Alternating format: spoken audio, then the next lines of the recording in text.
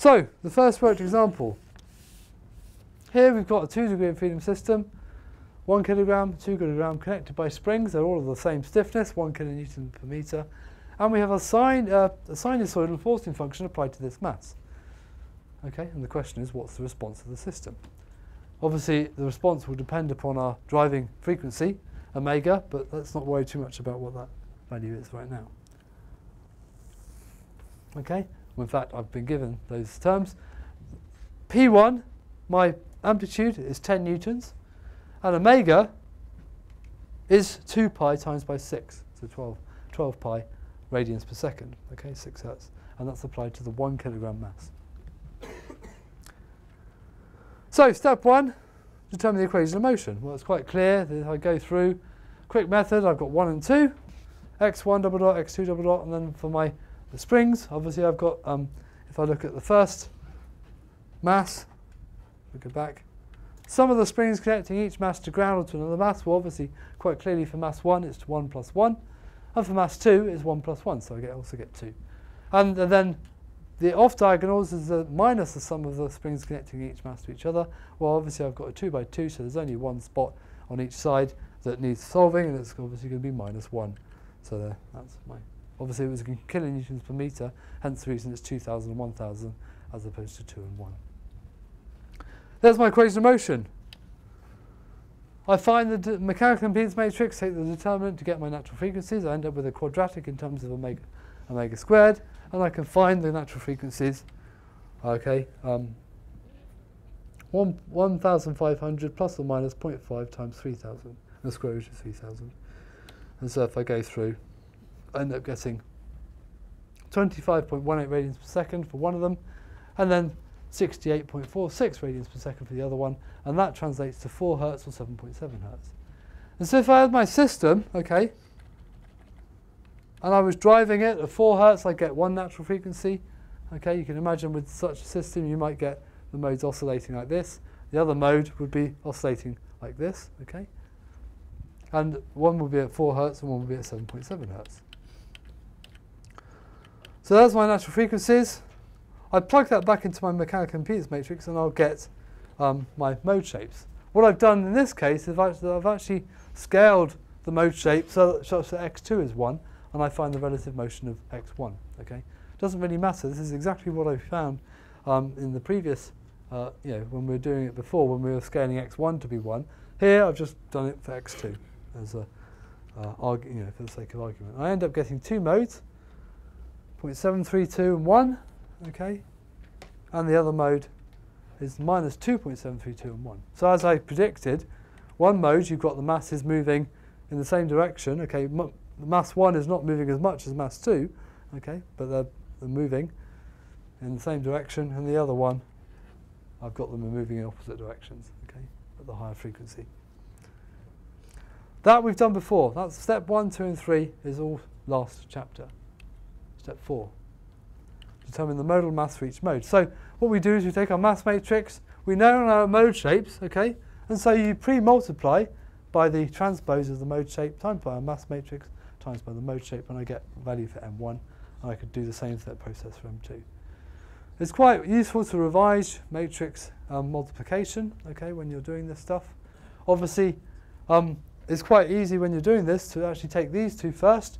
You do this, multiplied together, plus this multiplied together, okay, for the first term, and then this multiplied together, plus this multiplied together for the second term, okay, and then obviously you end up with a vector and a vector, okay, and you can multiply those two plus those two, and that gives you a value.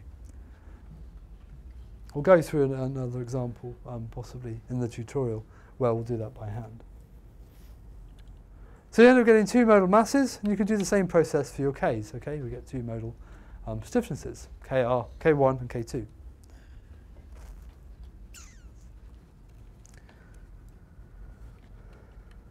We rescale the modal masses, so we take our mode shapes and we divide by the square root of each of our m terms. So for x1 we divide by m1, the square root of m1, and we get this is our mode shape and that is our mode shape. Notice that these are still valid for the mode shapes we found earlier. Okay, they're still the same thing in terms of relative motion. If you multiply this, or you divide this term by 0.268, you'll get 1 here. And you divide this term by 0.268, you'll get 0.732, which is the mode shape we had before. Okay, so you end up getting the same thing. It's the same relative motion. It's just that one of them isn't scaled to be 1. You just rescaled it, and that helps. Okay, there's our modal matrix. So we've taken our 2 U terms, plop them in next to each other inside a matrix, and that's our modal matrix. Okay, and so we know that that times by m times by the phi will give us the identity matrix, and you do the same thing again. It just so happens if you do this, you get 634, 2366, which is what our omega squared terms were in the previous when we were solving those problems.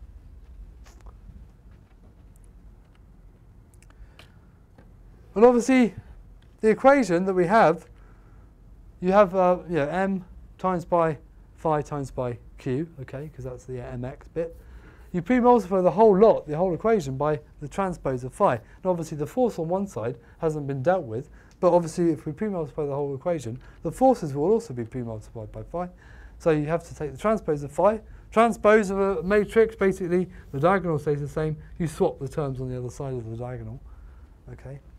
And obviously P1 is only being applied to mass 1. Okay. 0 is being applied to mass 2. So you go through, you can solve, you get 460 times by P1 and minus 0.888 times by P2.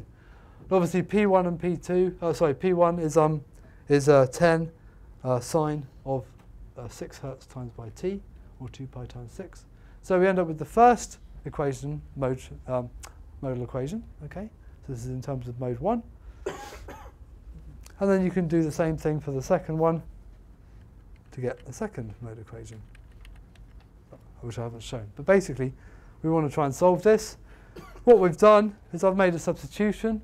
Okay, we know that this is going to be a sinusoid, and here I've actually, instead of cosine omega t plus phi, I've dropped it into the complex plane just for the sake of argument.